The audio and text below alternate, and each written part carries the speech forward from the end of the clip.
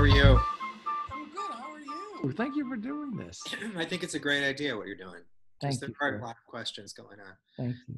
Yeah. So I have a global question for you.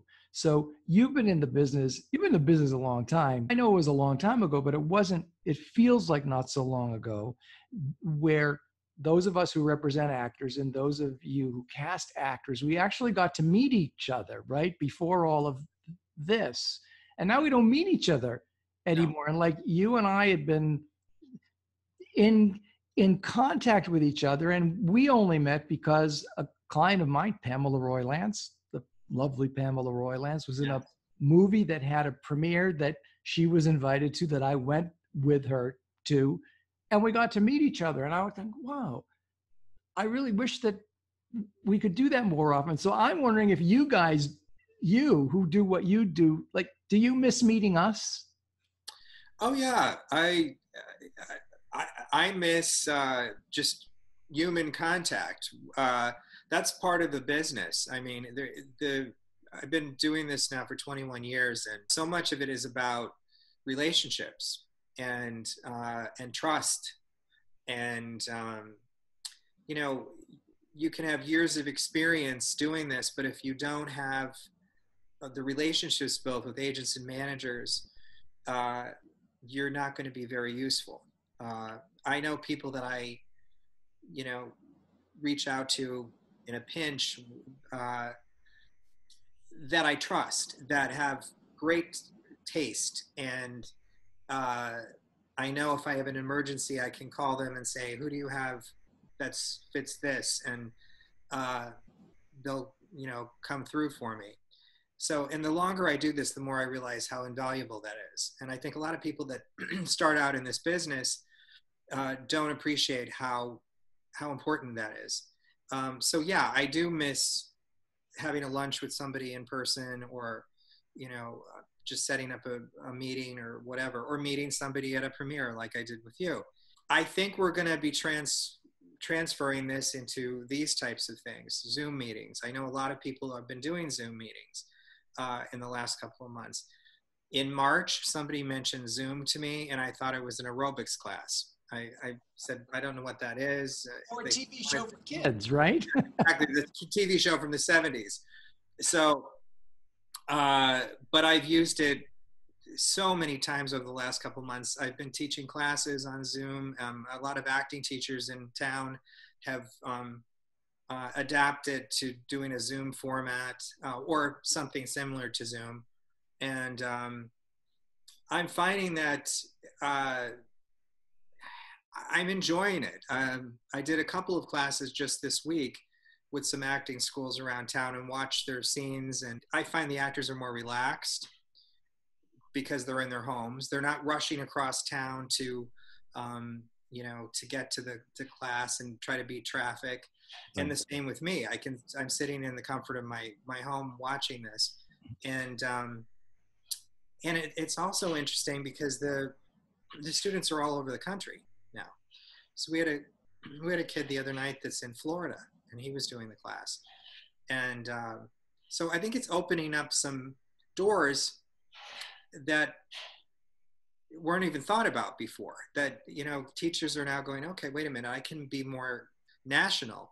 Part of that is because everything is, I think, going to go virtual, at least for the foreseeable future. I don't see any in-person auditions. It's interesting. I had a client, it was a Commercial shoot, auditioned on Zoom, called back on Zoom, and booked it. And they shot it in his home. They drop off the equipment, so I was talking about how actors need to be hyphenates, right? They can't be good at just one thing anymore. They've got to be good at other things. Well, this is certainly pushing the buttons for that in production. And he had a blast, and he got paid $1,000 for the use of his home on top of what he was getting paid for being in it. So that was a huge benefit. Oh yeah, look, it was self-taping had started to get more frequent just over the last couple of years. But this accelerated everything. And I've done a couple projects during the pandemic. Yeah, I wanted to talk to you about that because I see that you're busy. You're doing stuff. You're doing union stuff and non-union stuff. So I mean, there's a lot of layers for us to talk about. Yeah. Talk about with that.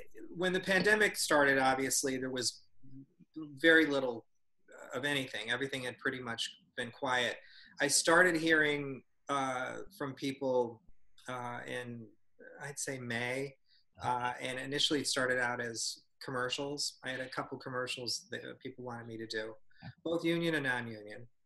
And I had actors self-tape, and it was a learning experience for me as well, because I had made an assumption that actors knew how to properly create an aesthetic for the technology. Like you assumed that they knew the technology. Yeah.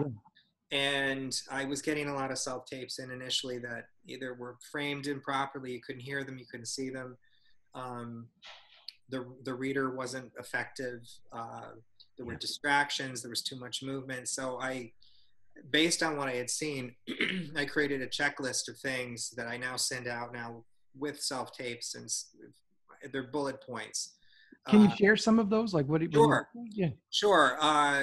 Right from the start with the slate, because I'm not seeing you in person, I want, name, height, role, and also tell me a little bit about yourself in, 30 seconds or less, some characteristic that makes you unique, something along those lines, so that I get a better sense of the actual actor. Then in terms of the shooting of it, make sure you have proper lighting. So there's ring lights you can buy on Amazon. There's also lighting kits. None of this stuff is exceptionally expensive. It's very affordable. You don't really need a camera. You can use your phone. The phone works just fine and has good quality. You might need to get a microphone to make sure that you can be heard properly. The framing should be kind of mid-chest up and a little more than shoulder length. Yeah.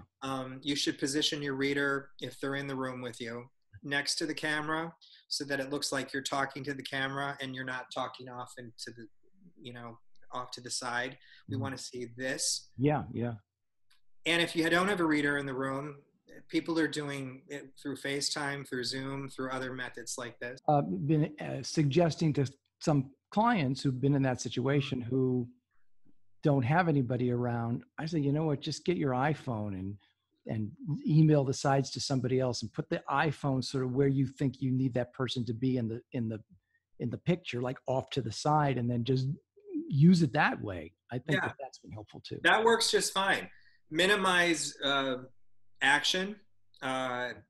If you're going to sit or stand, make a choice and don't do both. Don't keep getting up and down. Yeah. I think for purposes of self-taping, you really need to refine the scene so that, say it's a horror movie script and the person's running around and things are chasing them. I think you need to look at it from the perspective of what's going to be most effective for the audition. The audition is not the film. It's not the TV show. But how am I going to present the performance that's going to get me the job? And can I ask you, if the technical quality, like when you're playing the self-tapes back, and if you're, and I assume bad quality is a distracting quality that you don't want in these tapes, is that enough to get you to go next? Or, do you have the patience, Paul, to sit and kind of tolerate? I do, but I can't say that for every producer, and you're trying to sell yourself and you're trying to present your best performance, and that includes all of the aesthetic part of it. So I do try to look through everybody, and I know our limitations right now. I mean, people are trapped in their homes. Sometimes they're not in their normal place of living. There's some people are staying with their parents, so they don't have a lot of options. But you got to make the best of it and try to make it look as presentable. I mean, I've had self-tapes with people standing in weeds in a backyard, in a bathroom, in a kitchen with dirty dishes. Those are not a good idea. You don't really want to do that. No. No, those are extreme examples, but you'd be surprised how many bad quality ones come in. another thing is the backdrop. Now, I wouldn't recommend what I have here is, Yeah. to me, is a little distracting. I would, if I stood against that wall, that's fine. If it's a neutral backdrop, Yeah. that's not going to distract my attention from you. And as far as the sides are concerned, I want you to be off book. That doesn't mean you can't hold the sides in your hand off camera and use it as a security blanket to prompt yourself. But you do like actors to be off book. It's in a way, it's different than a reading to show up in your office and you're actually yeah, because you have you could do 50 takes if you want to. So I want you to send me your best material. And actors have asked me this question recently. If I have two that I like and I can't decide, send me both. I'll take a look at it. It shows me that you're making different choices with it. And I want to ask you a question about that, because I've often talked about how my fear is that, and we haven't even gone to the whole virtual audition piece of it yet, but in self-tape, my fear is that a lot of actors can easily become sloppy at the process. Exactly what you said. Well, they said, well, it's my equipment, it's my time. I can do 100 takes if I want. And I said, well, yes, you can, but when you go into a room for an audition or you go for a callback, you're kind of expected to be audition ready on the first take. And there's no situation you're ever going to find yourself in where you will be allowed to do that many, if you're allowed to do one more at all. So I say to them, even though you can do that many, you should be disciplined or work at being disciplined enough to try and get it right the first or second time. Does that make sense? Oh, absolutely. Because as you said, you're not going to get on a set today and have 20 takes. I do a lot of movies for Lifetime and Hallmark and a lot of indie films. And I can say that the Lifetime movies, they shoot them in 12 days. Some shoot in less than that. I've done ones that have shot in 10 days. And there's one or two takes and that's it. And then you're moving on to the next thing. They're very efficient. And they expect the actor to come prepared. So that is what you said is a very important point. It's also important to get the self-tape in an appropriate amount of time. You find you why would you? Oh, and I must say, I've heard something on the news. There was some story about it that there's now I know this was happening a little bit, but there's a proliferation of actors who are just been blowing off auditions altogether. I go why would you do that? Don't you realize how chosen you are when you're asked to be one of the few people who get to do it? And, then they just, I don't get that. Well, I requested an audition a few months ago from an actress and she wrote me and she said, what do you people expect me to be, the cinematographer and the director and the producer? And I said, never mind. And what I did say to her actually was, I said, look, you have to learn to adapt. This is the new reality. And if you don't adapt, then find another job. Right. Because it's not right. I'm finding because I represent some older actors. I have some clients who have been with me since the early 1980s. That's wow. I try to celebrate that, but it's annoying mostly, but lovingly annoying. But it's the technology. It's been a learning curve, right, for them in that. But I was going to say, in this whole virtual world, for me, it's very much like the days when we had live television, right? Because actors don't really understand that when you're in a virtual situation, you are always on. And if you're in a virtual callback, right, and there's lots of squares with lots of people watching you, you got to really recognize it's not just how you look, but it's how you're behaving when you're in that little box that could really impact the result of the audition. Oh yeah. Well, it's the same as when you go in for a live audition. I tell actors all the time, we're hiring you based on your performance, but based on who you are as a person as well. Yeah. And I rarely get a call from set about an actor's performance. It's usually about their behavior.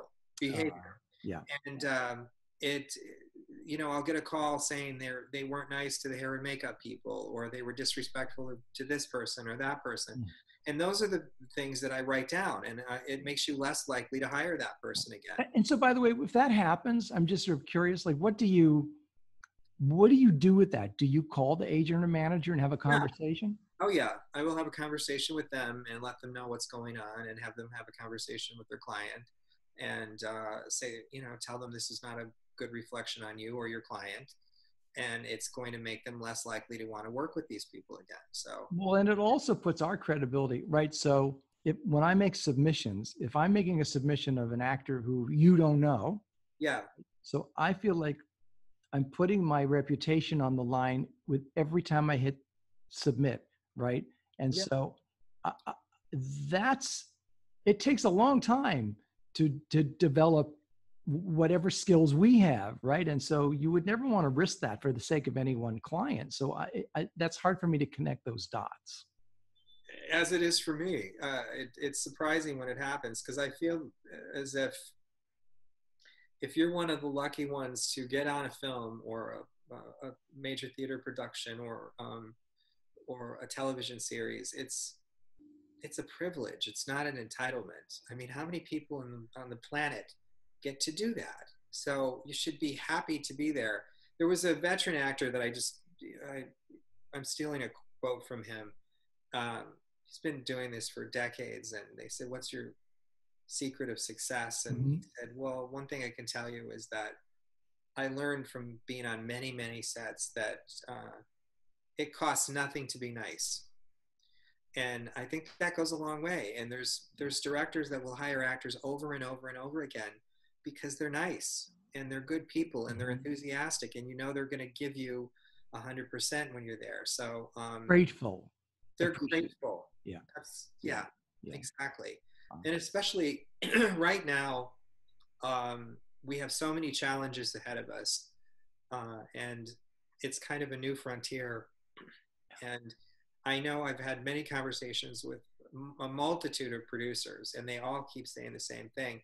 We have to make sure we really are careful, and we vet the actors we hire, or we hire people we've worked with before that we have a comfort level with, because there's going to be a lot of obstacles. We can't have divas on the set. Well, I think that's going to be true for those of us who represent actors, right? We're going to start vetting. We're going to start letting go, and then we're going to start vetting whatever the new talent that we're considering is going to be. It's very interesting. I've heard from a lot of actors in the last couple of months. Their agencies have closed, or their management companies have closed, and they're panicked, and they're, what do I do? And I say, oh, don't do anything, because this is not the time to seek representation, because we don't know what the needs of the new normal are going to be yet. So, we all have to take a step back for that. And I guess to that end, you said something a few minutes ago that I wanted to revisit. And then I want to talk about sort of what your process is currently and moving forward.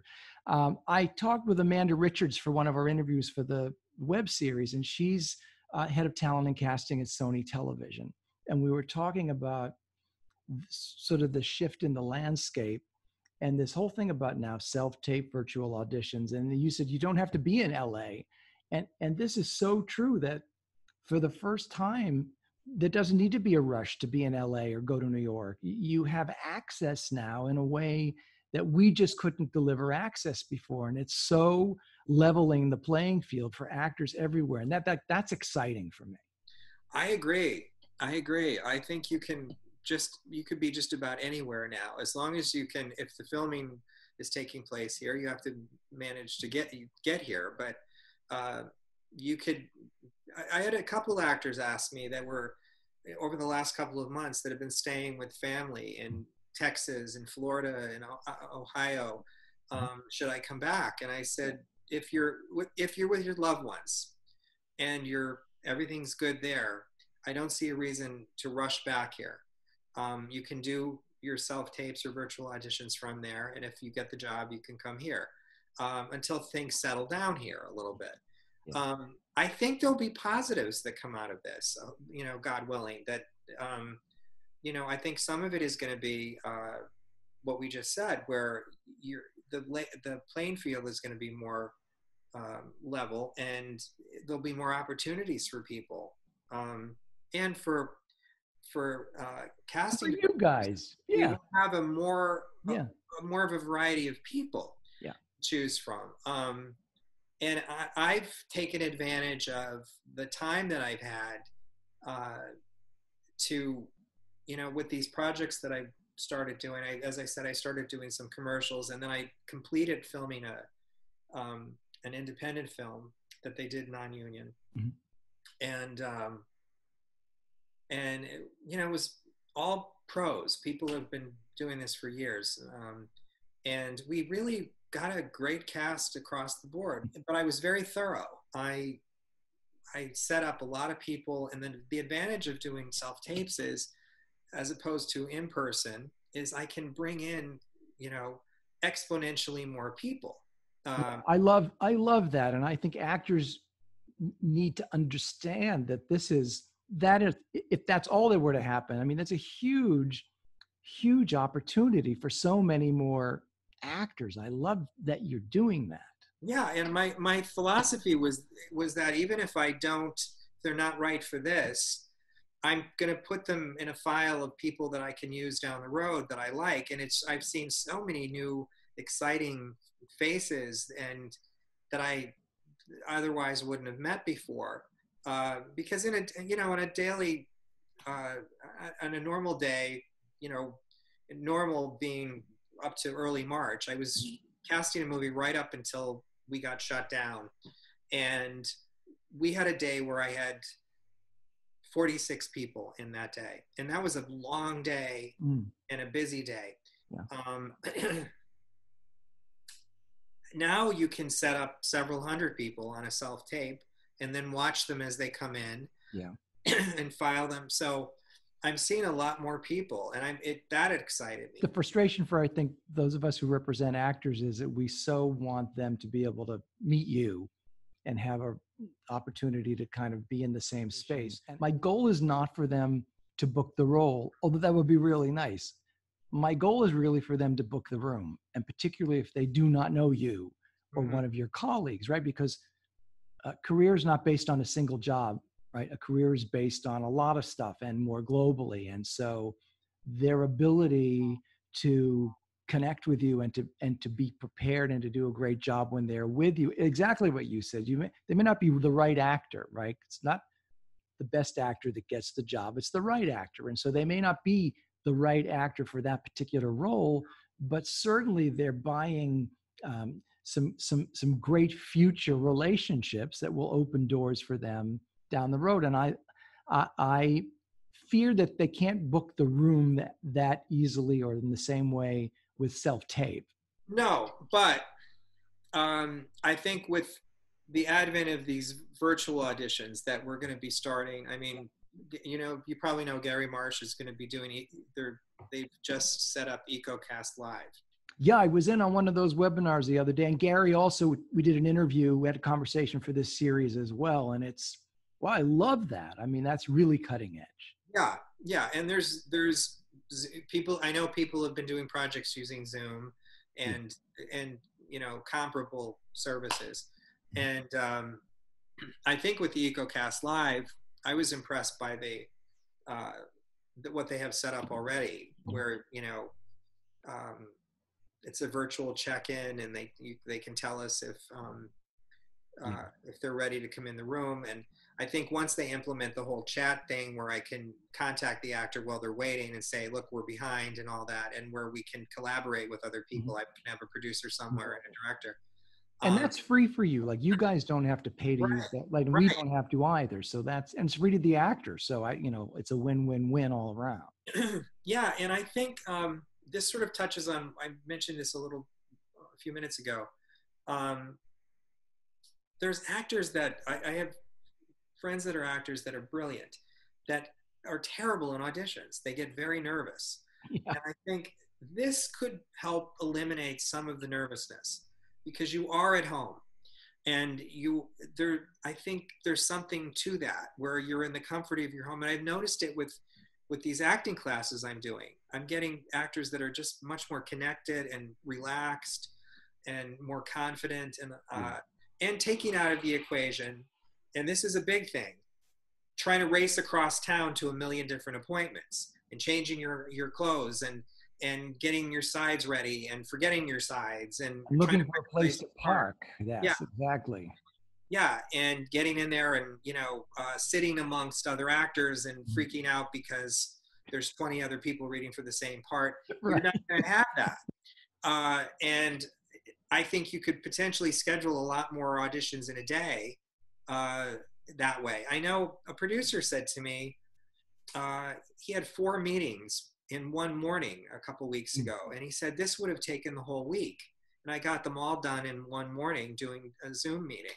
Yeah. So I think this is sort of a discovery that we're realizing, oh God, this could actually be beneficial to everybody. Yeah. So we didn't ask for it necessarily, and it's funny. I vacillate between I'm so excited about the opportunities that this is presenting for us, and at the same time I recognize what a struggle this whole time has been for so many people, and I'm trying to I want to be empathetic and supportive in every way I possibly can, but I also don't want to temper my enthusiasm for the great wins that will happen on the other side of this, because I think they're going to be many, as you say. Well, I also think in preparation for things opening up more, actors, they should be in class now. Virtually every acting teacher I know has gone virtual, and they're enjoying the process. But what it's doing is honing your skills to do virtual auditions. You're learning what works and what doesn't in this space. And I think the more practice you have, once work starts up again, you're going to be aces with this. Whereas other people that you said are just not auditioning or not, well, they're not comfortable with the technology, right? So even though they're resume credentialed, experienced actors, doesn't mean you've got to stay relevant. But now that has a different meaning entirely too. Exactly. And look, nobody knows what the future holds. We're all sort of in this state of uncertainty and hoping that, at least for here, we're all hoping that things level out the rest of this month and we can get this under control, because productions are starting up. Yeah. And I think I've had actors pass on projects because of a legitimate fear of COVID. And I totally understand that. Yeah. At this point. And, so we're cognizant of that, and I'm not holding it against anybody. And I can tell you the productions are, whether they're union or non-union, are really following very strict COVID rules. They want to make sure that their crews are safe and the cast is safe, and that everybody's happy on the set. So everybody I've worked with has been taking this very, very seriously. Yeah, and you're very busy. I see from what little is in the breakdowns, I see your name a lot. So how have you managed? You're always busy, but how have you managed to stay busy during this? Well, initially, the first couple months, it like everybody else, it wasn't. And gradually I was getting approached by teachers saying, would you sit in and watch our classes, or, watch our showcase? And I said, that was a godsend for me, because it was great creatively. And it was also great, just psychologically, just to connect with people. And I kept telling the actors that. I said, isn't this nice that we're all able to just see each other like this, even though we're not person to person? And so that started, and there were projects though that I was signed on to do when this all happened, and they just had to hit the pause button, and a lot of those are now starting up again. And and I have a couple for later in the fall. I have one that they want to shoot in Europe. and I got the breakdown out on that. I have a couple out right now that I'm actively working on, and I have one that's shooting right now. And aside from the commercials, the first thing out of the box was a children's series, and I'd worked on that last year. And the nice part of that was it's largely shot outside. Huh. So they were shooting in Simi Valley in a park, and so there's a lot of social distancing, and you're in the fresh air. You're not in an enclosed space, and it's safe. And it's safe. And they've shot about 6 episodes so far, and there hasn't been any issues at all. They've minimized the crew, and the changes ahead are one of the things that is happening right now. Was a lot of the scripts that were ready to go before this happened. They had to go back and take another look at them and go, okay, we got to cut the 18 cast members down to 10. We've got to eliminate a lot of the extras. We got to limit the locations. We got to create scenes where we can have social distancing. Props. We got to make sure that there's not a lot of props in the scene. You know, virtual scripts. So the script will be on your phone, no paper on set.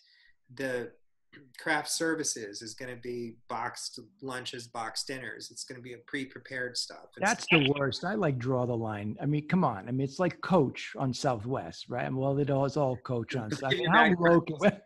Yeah. But for the time being, it's the safest way to do it. And so they're adapting in that respect. And now I wasn't involved in this project, but I know as early as June, there were projects that were shooting out of state that shot in Oklahoma, and there were several that shot there. Canada's really good right now. They're in really good shape, and there's some areas of Canada where they have under 20 cases. So, but are they doing quarantine? Like I read in England, if you're traveling to Great Britain, then you don't have to quarantine if you can prove you're an actor or you're in a production. But I know, like for these Canadian things, if you're coming from here, they want you to quarantine for 2 weeks when you get there and then you have to be tested.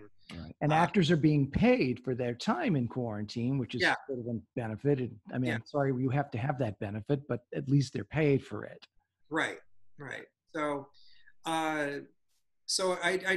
actors need to know that this is being taken very seriously, and they want to be as careful as possible. And that's why I think they're going very slowly with this and seeing what works and what doesn't. And there's just been sort of a trickling of things, and everybody's waiting, I think, this month to see how the productions that have been shooting are going. I think one of the first things out of the gate was the soap opera, The Bold and the Beautiful. And they've been shooting for the last few weeks, and they actually started airing new episodes this week. So that's encouraging that they've been able to get that out. And they're both bold and beautiful to be able to, I mean, literally and figuratively, right? Yeah. And one of the things that I want to, remind actors is that we're in an industry that there's always going to be a need for entertainment. And there are a million different platforms now, streaming platforms and the networks and the studios and that need content. So they're not going to just stop making product. So as soon as it's safe, you're going to see more and more stuff happening. I think and I think a lot of people were guilty of this. I think people thought by now things would be up and running and going like gangbusters.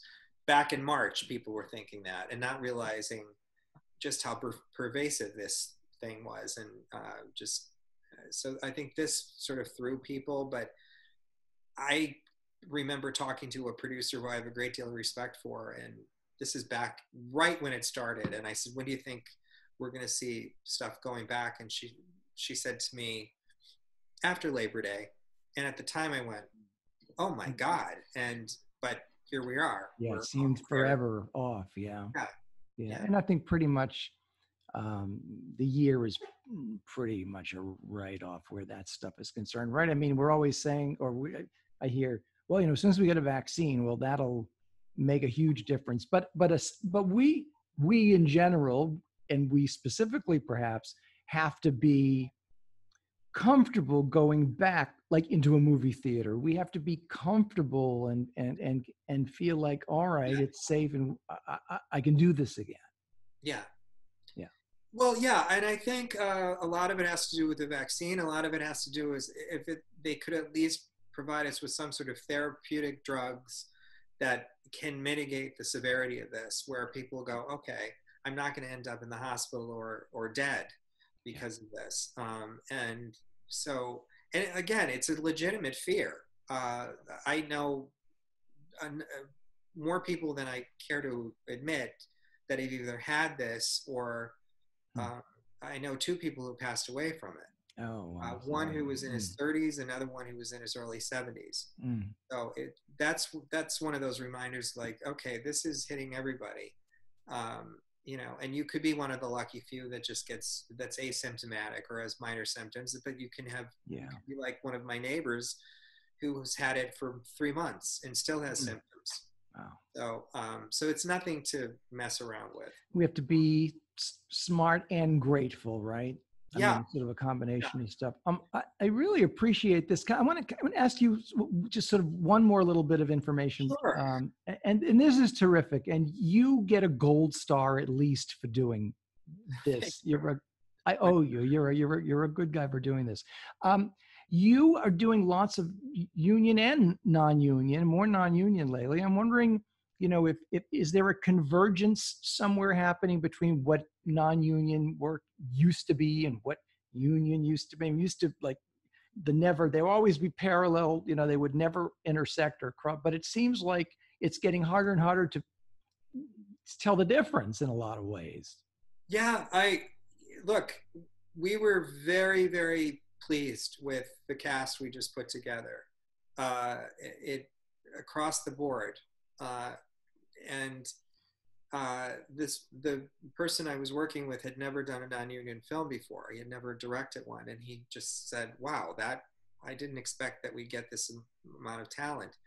But again, it took it for me. I can't speak for my colleagues, but when I'm doing a non-union project, it's much more extensive in terms of I have to look at a lot more actors and.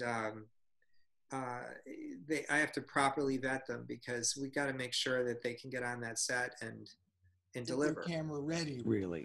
Exactly, because you can. You pointed this out before. If you can do 20 takes and send me a brilliant audition, but if you get on set and you choke up or you don't know where your mark is, that's a problem. So I'm looking at their training. I'm looking at.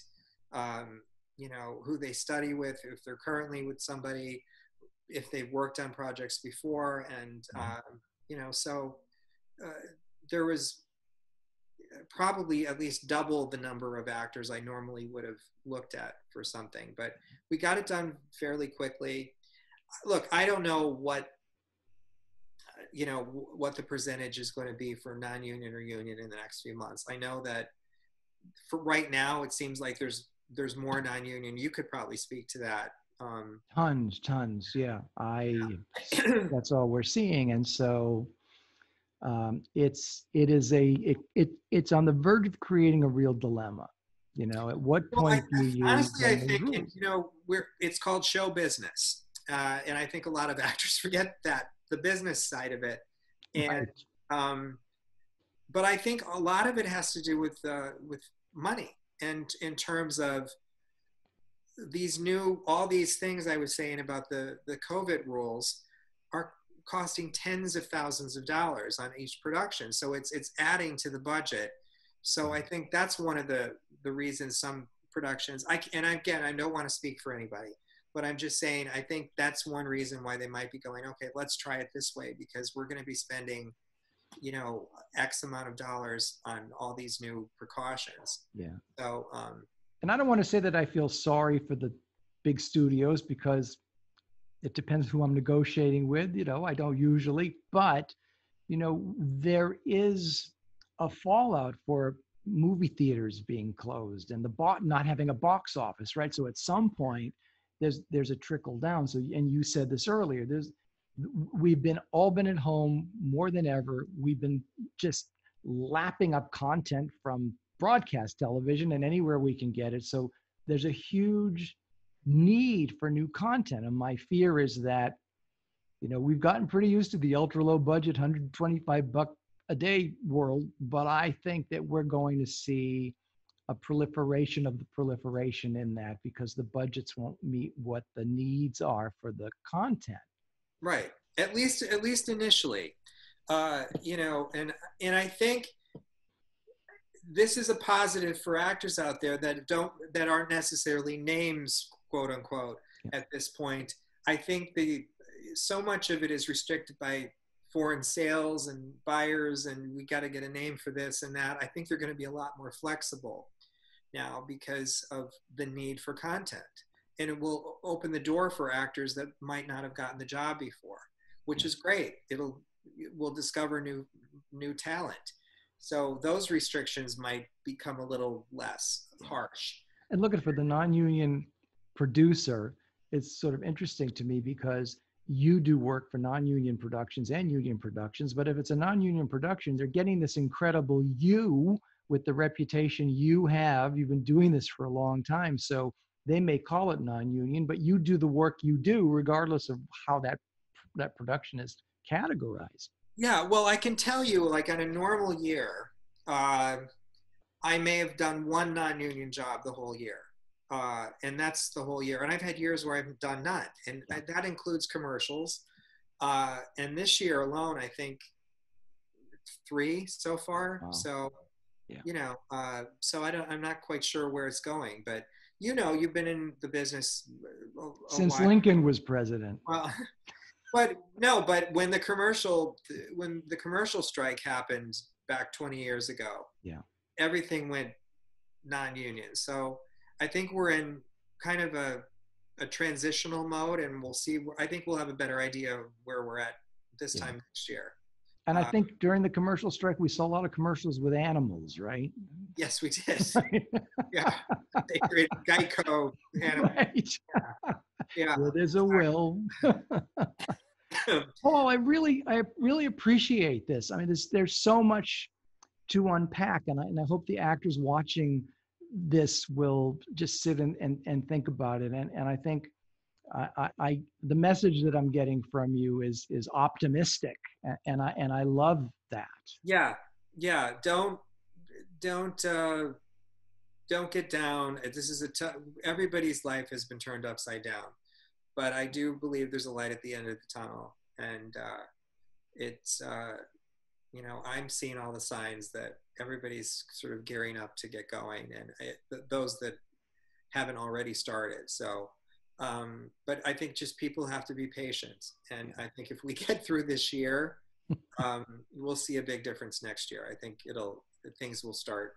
And again, it's about adapting, and it's about seeing what works and what doesn't, and we're all sort of experimenting now.